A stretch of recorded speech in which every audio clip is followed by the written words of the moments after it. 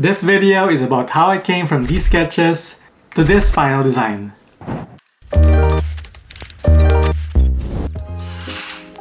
At a glance, creating a website looks like it's easy. But do you ever wonder what happens behind the scenes? And what are the steps involved behind the pretty mockups you see on Behance and Dribbble? On this video, I'll walk you through my design process on how I created a website for a real client from start to finish. To start up the project, I do some research and exploration. This phase is where I would gather all the relevant information and insight that would help me with the project. And here are some of the questions that I had to answer during this phase. First, what is the background of the company? This includes their goals for starting the project and general information about them. Who are the target audience? This is to know who are we designing for. Who are their competitors? I look into at least 3 competitors in the space, list out their pros and cons, take note of their visual design and language to see what I could integrate into my project and how can I differentiate the company. So after gaining insight from the client and also my own research work, I used the notes and information I gathered to translate those insights into visuals through a mood board.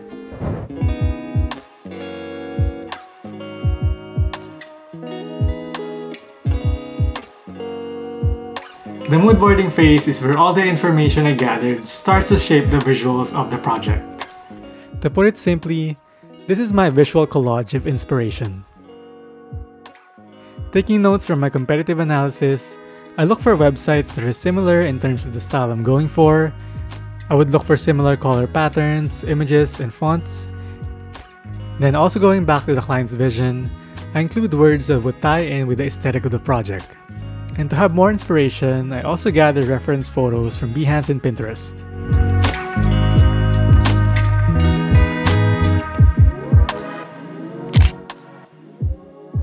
The goal here is to define the overall look and feel of the project, and once I have a clear direction on this, I proceed to the visual designs.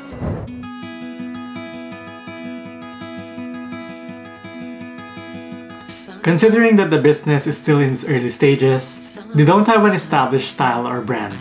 So the client also wanted a logo that would best represent their identity. And referencing the look and feel that I have on the mood board, I started to sketch some logos.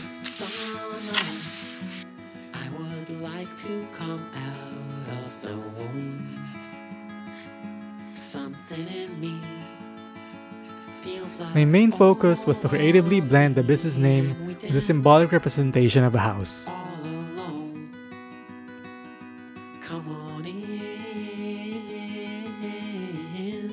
With clean lines and a structural vibe in mind, I sketched the letter F to form the half side of the house to lean into the structural nature of the company.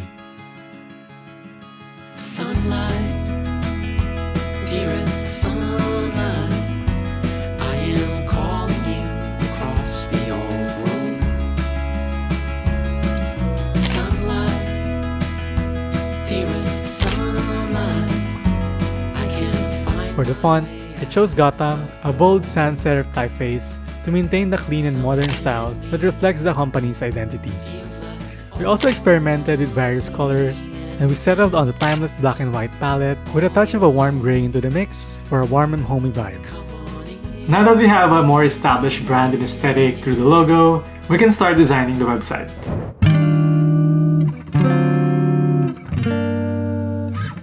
For this project, I'm creating multiple pages, so having a sitemap will help me get an overview of the pages I need.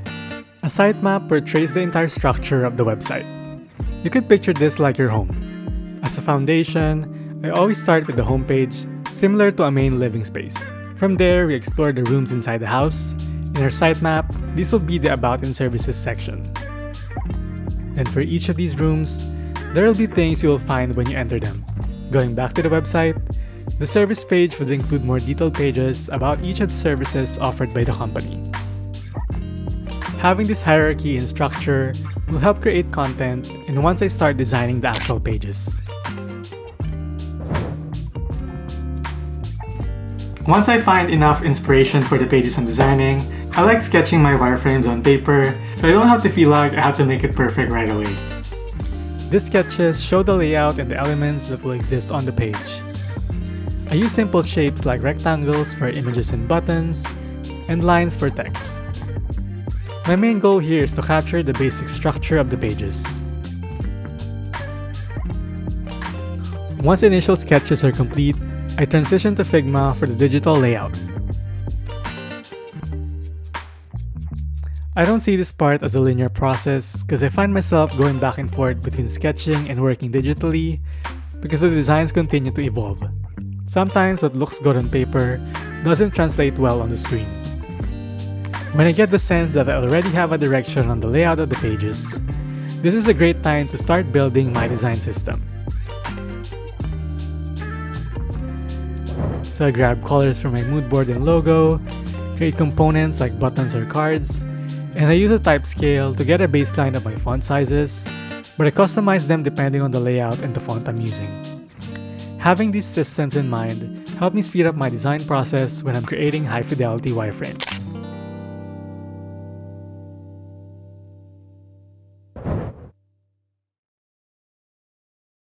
Now that we got the basic structure of the page, it's time to make the designs as close as possible to the final product. This phase is where I unleash all the inspiration I gathered for my mood board and the inspiration of layouts I have for my wireframes. You hold this map, I'll hold your hand. Take this love around the world. When it comes to laying out the design of the page, my goal is to make the images of full view renovations the highlight. I started this on their header where I put a carousel of their work. I'm designing their website as their online portfolio that would give the users an idea of the services they're offering. And now that I have a clear vision to work on the rest of the pages, you can sit back and enjoy the process.